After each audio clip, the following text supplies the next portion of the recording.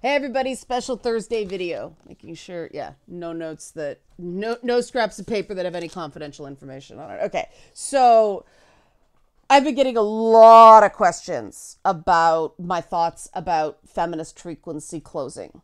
And I think that my response is going to piss off a lot of people. And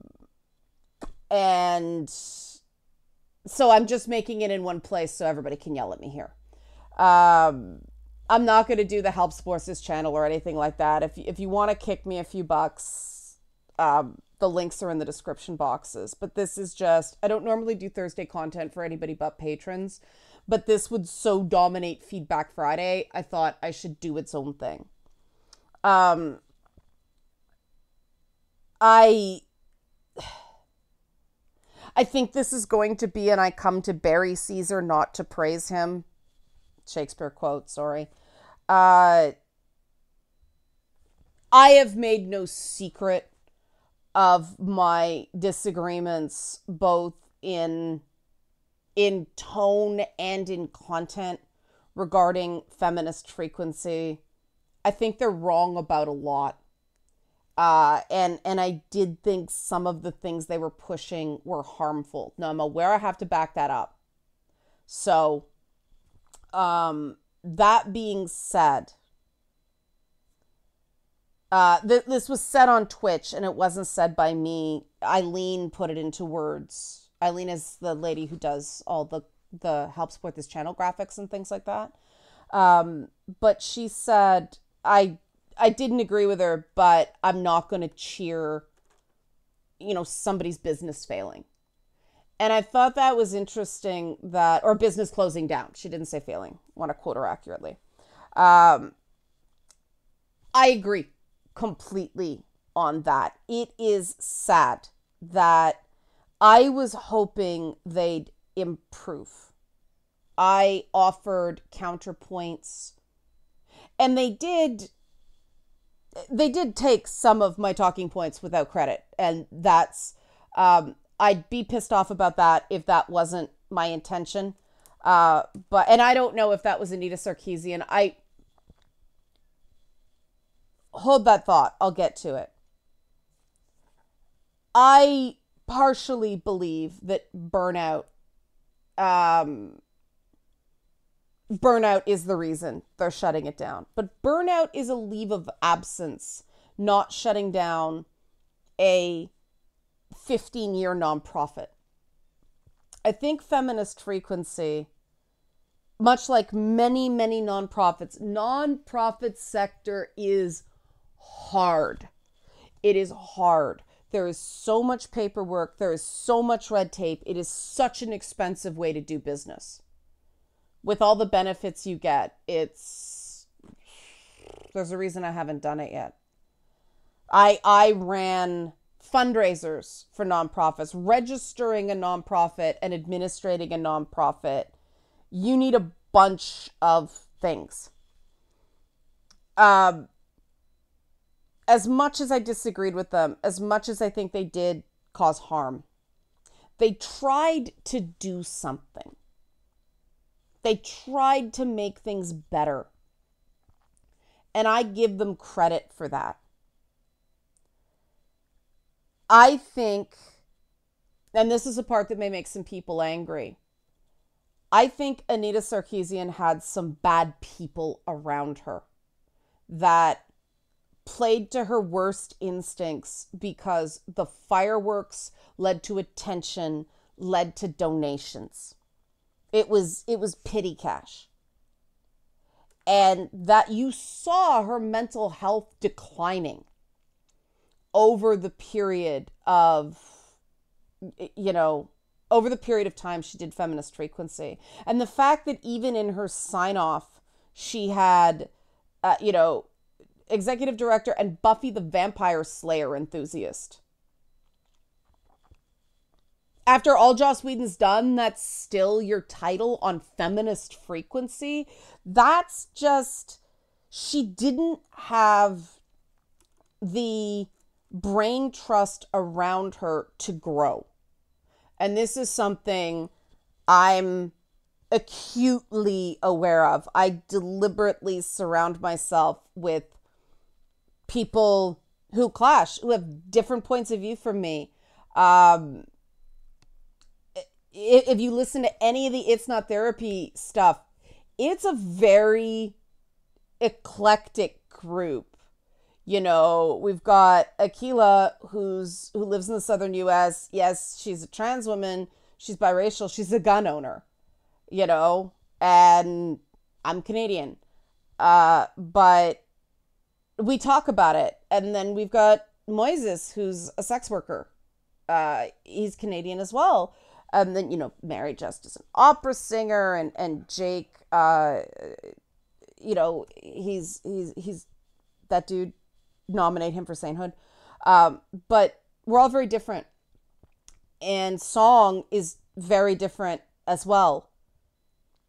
And it is that difference. It is having both men and women around me who do not demand ideological purity that I think is incredibly important. And are there clashes sometimes? Oh yeah, we have barn burners. But I think that's important. I think that's really important. Families fight. Loved ones fight. And that diversity of opinion was not what we saw in Feminist Frequency's business model. And that's ultimately why I think the experiment didn't work. And why I think why Anita Sarkeesian is so burned out. She just did not have real support. And what does it say that the face of video game feminism wasn't supported in her own organization? Now, we can blame her own personal hubris or alleged thin skin on that. I'm a media producer, and I work with people. You know, I'm a peer counselor and personal coach. There's a way to build somebody up, and there's a way to tear somebody down. And when the world is tearing you down, you need that team of people you can go to, and they may all think you fucked up, but it's like, okay, what do we do now? What are the next steps? And it's very hard to be the face of the organization you run. Trust me, I respect the hell out of her for the attempt. But you need people who have your back. You need people who can make those decisions for you when you are exhausted and emotionally compromised because you have just had the shit kicked out of you on the internet for the 40,000th time. And that's where, I mean, we started in very different places, but if you notice I branched into men's issues, kicking and screaming, because it just seemed like a natural outgrowth of examining gender. I'd done one series entirely on women's issues. I'd done a lot of writing about it. I was sick of writing about it because nobody was listening. And I'll get to that in a minute.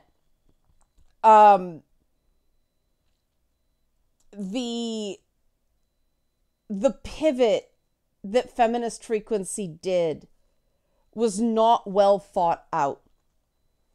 And I do take steps back on my YouTube content for more contentious things.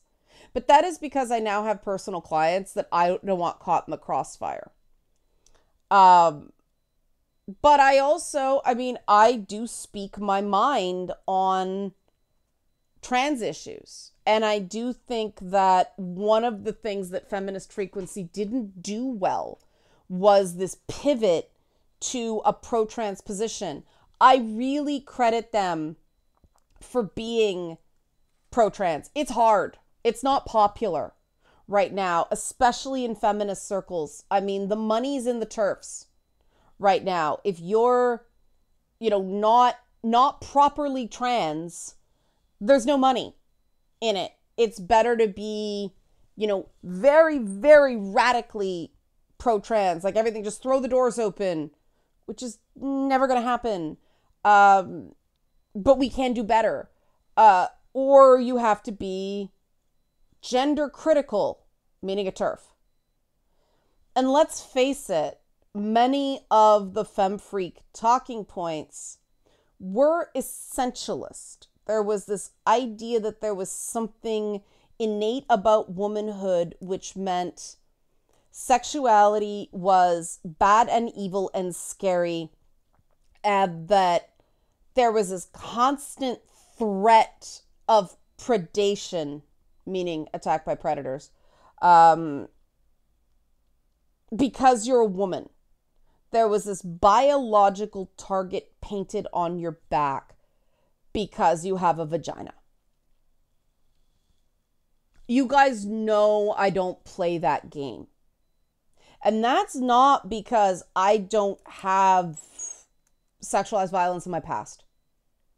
I do, more than one instance. I don't talk about it because there's nothing anybody could tell me, and I don't think my experiences are terribly informative. But I do get a lot of, what do you know? You haven't suffered, all that stuff. And it's like, oh, fucking spare me. You haven't lived my life. You know? The fact that I have done jobs where I was sexualized. I mean, I was a bomber girl pinup in a video game called Battle Station Specific. And, you know, I love bomber girl art, but that's seen as bad now. That's seen as objectifying women. And if, you know, you want to call being the patron saint about not thinking about dying for enlisted men during World War II is objectified, all right, but it's more nuanced than that. And, you know, I did the Ed and Red's Night Party stuff, which involved a hot tub on set and dancing girls and interviewing porn stars. And, you know, there were a lot of sex toys involved in interviews and all that stuff. But I went there and I did it, and I know how it feels, and I met the women who do it. And that's why my perspective was different. A lot of the things that Feminist Frequency did were people who had never been in the arena lobbing pot shots at the types of people who did do that work. And that's why I say they're harmful. Because their central premise is that women are prey and men are predators. Men have to be actively restrained from that, which is why they thought the damsel in distress was a problematic trope that was about disempowerment, not innocence. I did a whole episode of Lady Bits that talked about why I disagree. Also, Zelda's not a damsel in distress in any game but Zelda 2. But what happens when you internalize that you are just inherent prey is your warning systems are hyperactive. So you don't take calculated risks. You don't take the opportunities. The reason I am so not anti single sex spaces, but let's think critically about this idea that women need spaces that are only women for protection. Because that means the public spaces are not female. Every time a woman is not in women's only spaces, there's some perceived threat. You can't focus on your job. You can't focus on your creativity if you are constantly looking out for danger. And I have been in situations where I was smeared for doing my job because I dress sexy. You know, I did art modeling in a Return of the Jedi Leia bikini. Why? Because it showed the whole back. It was great. And some guy came in, started heavy breathing at a con. I didn't complain. A guy who was there complained. I got blacklisted from that con. Another situation, a guy I worked very closely with, and this guy still, this hurts me still. It feels like a betrayal because I thought it was just me doing a job and another person in entertainment doing a job. And he was going around telling people he slept with me. I do not care if people think I'm a slut. I do care that people think I'm cheating on my husband because that's disrespectful to him. And you can see me getting upset about that. That's so disrespectful, not just to the woman involved, but to the man in her life. And that's what we talk about when we talk about objectification. Now, we don't get anywhere with that as long as we have prominent feminist voices that insist on perpetuating the virgin whore dichotomy. And that's what Feminist Frequency did. But I do not blame Feminist Frequency for that becoming the standard in gaming. Because no one forced AAA game devs to adopt that perspective. The reason Feminist Frequency took off is because Feminist Frequency's talking points validated the pre-existing beliefs of certain critical, insecure men in positions of power. And that does not mean the gaming public. I know you guys. I work with you guys. I love you guys. You are not the problem. And, you know, I checked a guy on something really uncomfortable. I'm recording this on Wednesday. I don't know when I'm going to put it up. But I checked a guy last night on Twitch for something really uncomfortable involving race. I was gentle, but I still had to say, dude, you fucked up. And he was like, yeah, I made a mistake. And it was a learning experience. He wasn't scorched earth. He wasn't banned. He wasn't ostracized. We had a discussion. And that's not beneficial just for him. I respect the shit out of guys who take it on the chin that way. And a lot of guys do. And that's how I know gamers can take pushback. Now, I don't consider myself sex typical. I don't even consider myself completely what we would call cisgender. There's something not normal regarding women with me. And that's why I do two women talking. And that, to me, is the other fundamental difference with my approach. But more on that in a bit. Going back to the gatekeepers. Feminist Frequency caught fire because men in the industry went, you know what, she's right. A lot of women were going, what the fuck is she on? But men said, she's right. Those sex-negative talking points do the same thing to the insecurities of men that things like Andrew Tate content does. They take all their fears about what they believe the world is really like, all that self-loathing, and hit those buttons. And so it seems true and it seems factual, even though it is not backed up by data.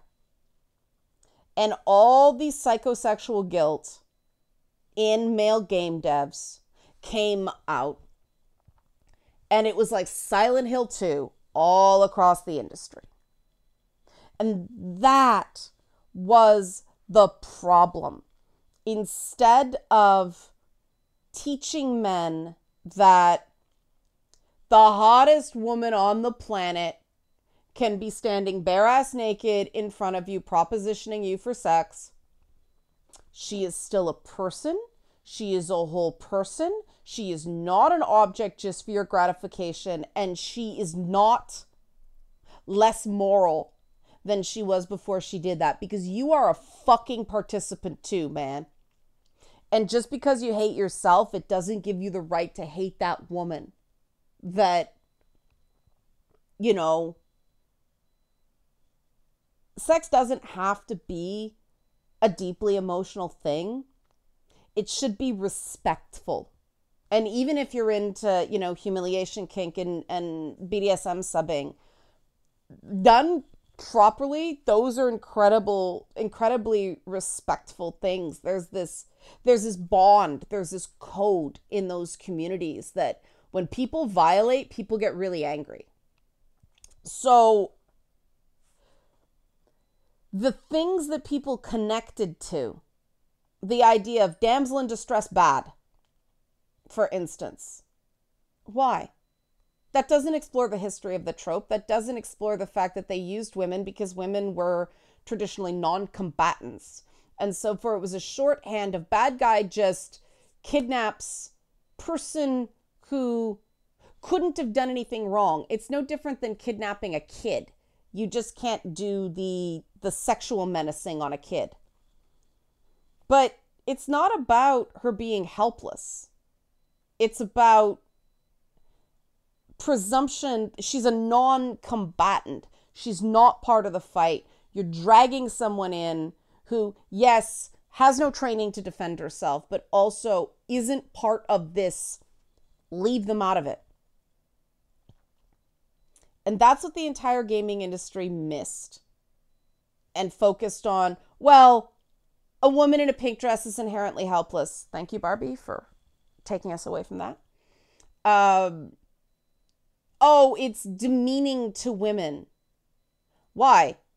Because it underlies the idea that women are not just to the victor go the spoils. We're not the spoils of war. We're not just people can kidnap because they want to and they can't be stopped. Oh, Song talks about this much better than I do because obviously I ain't that. I'm more of a scrapper. But the very reason I work with Song is because she has a very different perspective than I do. And for my perspective to be valid, hers also has to be valid. And that doesn't mean people can't disagree. We can't argue on points. But she is not lesser or greater to me because she is more traditionally feminine with more traditionally feminine aesthetic and preferences than I am. Equality means that we don't go, oh, she's more stereotypically masculine, therefore she's tougher. No, feminine strength is a thing. I lack it, which is why I know it's a thing. And one thing Feminist Frequency did not do was that.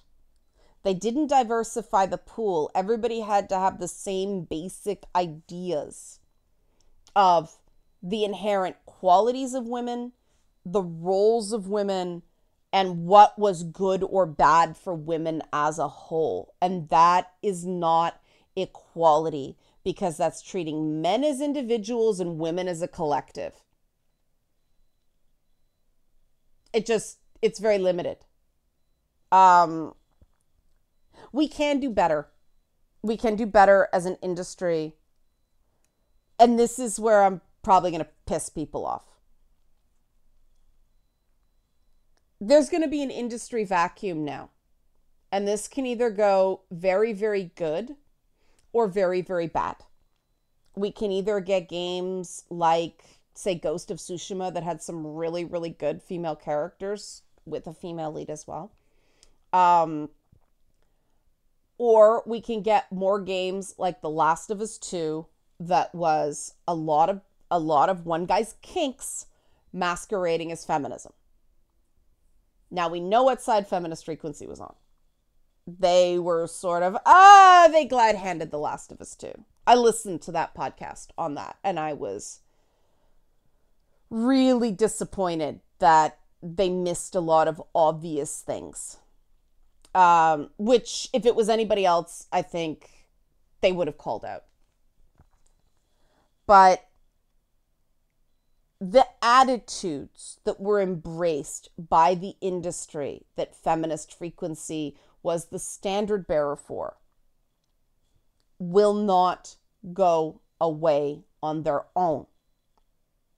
And this is why the Barbie movie is so important.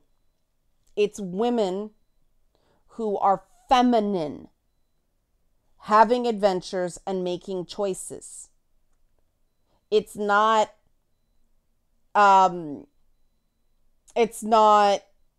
one type of woman is good, another type of woman is bad. Oh, it's got to be a woman in a traditionally male space that's so much better than all the guys. It's girly shit. Girly shit is not my shit. I'm happier than shit that Barbie is doing well. I enjoyed the movie, but I related most to Ken, with a side of the daughter who hates Barbie. And I sort of had that coming around to, as long as we don't make any one type of woman at a time the ideal and anyone else is less, we can have Barbie and we can have different types of female characters too. You know, we can have the Life is Strange type characters. We can have the more like Ellie from The Last of Us. Everybody loved Ellie in that first game. So the idea that you won't embrace women who are not, you know, boobs and butts and all that stuff. Again, it's not diversifying if we just do away with all the voluptuous women in favor of boyish women. Because guess what? Voluptuous women exist. And why are feminist voices saying they're dirty? I think that, you know, one commenter on a video this week made a very impassioned defense of plus size women and that they are beautiful. Guys like that are out there, more of them than you think. It's just a question of, you know, when it comes to certain activities, you have to keep in mind that your playable character has to look like she would do those activities.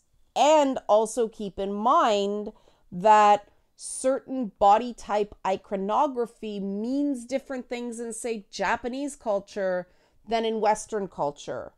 You know, the really curvy women in Japanese culture, yes, there's the smut waifu stuff, but you know, the traditional depiction of, say, a moon goddess is very voluptuous. It's sort of a big sister, mother, nurturing type of thing. And it's racist as fuck to wipe that depiction away. I mean,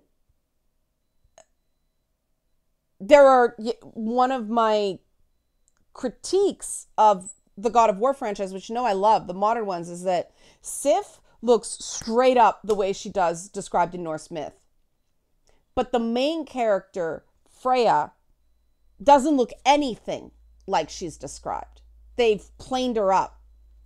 And it somewhat makes sense with the character, but I still was disappointed at, I mean, okay, they radically changed Baldur as well. So they're not just doing it to women, which is why I say that is not a double standard. They changed a lot of the look of characters. They got Thor spot fucking on based on Norse myth. But they even changed up Odin. So, okay, they didn't just do it to the female characters. They reimagined, so that's fine. But I was disappointed that we didn't get an iconic looking character in Freya the way we got an iconic looking character in Kratos. And I'm not saying it's bad. I'm just saying I was disappointed. And there's the difference. If I thought something was actually a problem with the depiction in that game, I'd say so. I wouldn't hide behind problematic. I'd say this is a problem. And this is what I mean about harm. The thing we still need to fix is the straitjacket women are in regarding what is considered professional. And if there is a whiff of any sort of existence below the waist or even below the neck, a whiff of this is a person with a healthy sexuality, men become distracted and then women are at risk. As long as that exists, that will hold women back. in workplaces, that will hold women back as creators, that will hold women back as artists. Because there's an entire sub-process devoted to what signal am I sending? And, let's face it, we all know that if a male-dominated team finds a girl attractive or available, they're more likely to get hired than us. That's something that has to go away too. Because it should be on, a guy in game dev doesn't rise or fall on whether his colleagues think he's fuckable. And there is still a lot of that. And that's the thing that's kind of strange, is I think Anita Sarkeesian's a very attractive woman. And so the amount of self-loathing that she exhibited in her talking points just made me, I wanted to give her a hug. Because it's okay to be pretty. It's okay to be pretty and not the barbified ideal. You don't have to look like Cortana from Halo. It's, guys do care about a woman's personality. That's why people were like, Ellie's great. And there is this phenomenon, but women do it too, where when you like someone's personality, the porn starts, the fan art starts, the thirst traps start, right? And as long as that's only a fantasy and not an expectation, that's okay. But I read a story about, the Seattle Kraken, the hockey team, that they had this book talk phenomenon, that they were basically doing smut fics about hockey players, and it got so bad that the hockey players themselves were like, stop doing this. This is making us really uncomfortable. Stop objectifying us. And it became this whole thing. So there's a certain critical mass where it starts getting unhealthy. But to that point, as long as people just want to create their own stuff because they like it and they're not expecting or demanding it of the canon work, all good. But when you see the fandoms that are the worst for that, it's the female-dominated ones. I mean, Steven Universe got mental for no good reason. The most disturbing fan service I've seen in Western and Western produced anime style stuff, I'm like, that is for psycho fangirls. And that's really disturbing. And that also comes about, and we can't have a discussion about it because we won't admit that women are sexual beings. Apologies to you ace crowd out there. You matter too. And that's why there should also be content that's not sexualized. And that's okay. Not everything. I mean, I'm sure there's Five Nights at Freddy's / I'm sure there is. Holy fuck. There's, Rule 34. But we can have discussions about whether this is the right decision for a work. And we should never have gotten to a point where we were nerfing the costumes primarily of the female characters in Mortal Kombat. That was just, this has gone too far. And the idea, oh yes, we were being more respectful of women. We're going to release the original costumes as DLC 3 cycles later. Like, that's just bullshit. That is just fuck off. That is not feminist frequency.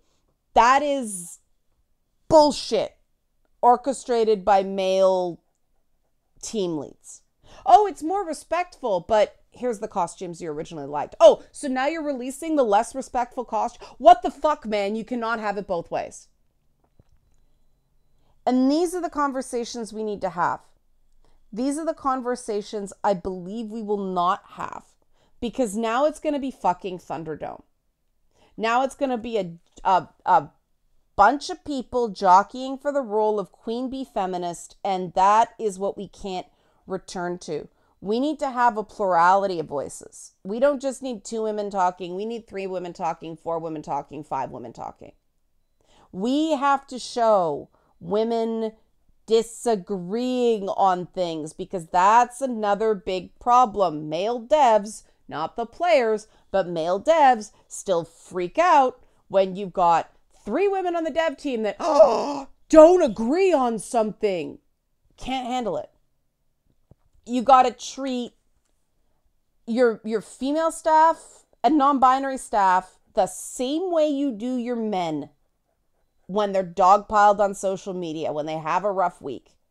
And that means treating your men with more compassion and not expecting them to suck it up, because you wouldn't expect anyone else to.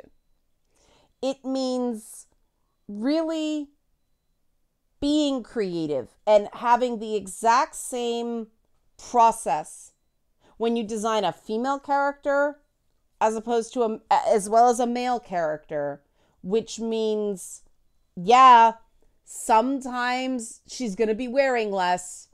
Kratos, you can see his nipples in the damn winter.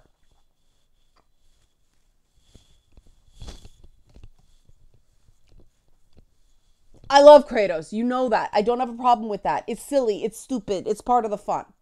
He's a god. You know, he doesn't have to worry about frostbite. But still, looks pretty cold. We have to be mature about actual mature content. The problem is, in order to have an adult conversation about depictions of gender, sexuality, masculinity, femininity, you have to have mature people having these conversations. And a lot of people making these decisions are so stunted, they don't know what they don't know. And they're so filled with shame.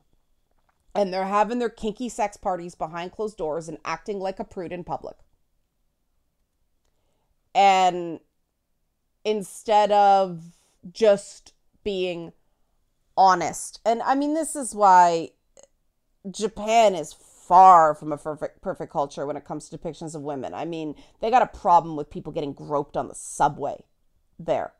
But in terms of their media, Japanese creators can just come forward and say, I like this. This was cool to me. I made it. They have such simple motivations for the things they do. Whereas when a Western dev talks about, it's like this fucking university thesis on why they did something. It's like, that is fucking bullshit. You thought it was cute and then you refined it. I mean, I fell into making a game about a fairy tale princess who is, you know, her superpower is she's a damsel in distress. I fell into that because I made something and people liked it. So I'm like, okay, let's do more and let's add and let's add and let's add. But I mean, Princess Sparkle Muffin was originally created as a lampoon. She was intended to be annoying, but the sweetness of the character overpowered it, and I realized there was something significant to say about somebody who's very different than me. And do I occasionally feel unwanted? Oh, more than occasionally. Do I feel rejected? Yes. Do I feel like the gaming industry thinks I'm ugly and unwanted and gross and monstrous? Absolutely. Yes. I've been feeling that at some point every day lately. But does that mean I can take it out on media? Does that mean I can lash out at dudes minding their own business, just playing a game that makes them happy? No, that's wrong. I have to figure out what the hell is making me feel that way and work on that. Not take it out on other people because I feel an overwhelming awfulness. And I think that what Anita Sarkeesian did well is she gave voice to that overwhelming awfulness that women tend to feel. But when it came to the next step, when it came to do something about it, Feminist Frequency had no second act. It was just the overwhelming awfulness show. Oh, blah. just barfing it into the cosmos constantly. The misery, the pain, the fear, the harassment, I'm pretty sure she's got PTSD and it's hard to watch. The people around Anita Sarkeesian did her no favors. They did the opposite. I think she was used. I think she was trotted out as a show pony to bring in short-term cash, and she didn't understand what was happening to her. And that's very wrong. And if a woman who is a voice of feminism in this industry ended up exploited like that, no one's safe. No man, no woman, no one's safe. And that's what we have to keep an eye on. Humans are humans, even when you hate their guts. That's what makes hatred so damaging. That's what makes it so dangerous. And that's why the invective that Feminist Frequency threw at traditionally attractive women, which is weird because I consider Anita Sarkeesian a traditionally attractive woman. She's pretty, which is why I don't get the war on pretty. She's pretty, what the hatred can blind you to the damage you yourself are causing, the people you are hurting. And hatred makes you less inclusive. Fear makes you less inclusive. These are all things that make us shut down and make us less open to new experiences. And gaming has this incredible ability to help you identify with people who are not like you by allowing you to walk in their shoes. So I still believe we have a real opportunity to explore gender identity, gender performance, gender role. And we can do it inclusively, and we can do it as fun, and we can do this as, I think this is beautiful, as opposed to, I think this is respectful. Because the thing about beauty is if you truly think someone is beautiful, you respect them and you treat them well. You don't go, this is beautiful, so I'm going to tarnish it, sully it, make it less beautiful. You don't destroy beauty. And if we continue to just spew the ugliness within us into hot take think pieces, we're going to destroy a lot of beauty. And beauty can be extremely healing. I just think more people have to feel like they're safe to be honest about what they find beautiful in men, women, and everyone in between and beyond. And that was not the legacy of Feminist Frequency. And my prediction is there's just going to be new faces saying the same things. My hope is that we can have conversations like Song and I have on Two Women Talking, which one person said, yes, I'm reading a comment, but this series has been a cure for the more insidious parts of the red pill ideology for me. I think it's exposure therapy. We don't often get to hear two women having intelligent conversations without a care for the opinions of men or women, just two people having an intellectual heart-to-heart about all of the issues with media and the gender wars enveloping of times. That's why we did this show. That's where we need to go. And that's why I'm so protective with Song when people say, the occasional nasty thing about her. Because, yeah, she's different from me. Yeah, we're not going to have the same opinions. That's the whole fucking point. Men are allowed to do that. Why can't women? And the fact that somebody said this is a cure for red pill ideology. Not the gatekeeping, not the removal of the sexiness, not the war on femininity, not putting every woman in a brown sack with a cinch waist because that's it, with brown hair, make ponytail, and a B cup because that's what we consider safe. No. Different women having conversations, disagreeing, expressing feelings, going there, not agreeing on everything, but supporting each other. That is the way forward. And we are working on having a guy come on as a guest with Two Women Talking. So we are taking that step. We want to do it. This is the way. I know that's a Mandalorian thing. It sucks that Feminist Frequency is closing its doors. Again, I wanted them to evolve, not end. We have an opportunity here. Let's take it. Let's build on the work we did. Let's do better. They did. Let's do better. Let's evolve. Let's take that next step that because of toxicity within that organization, it was not able to do. We got this.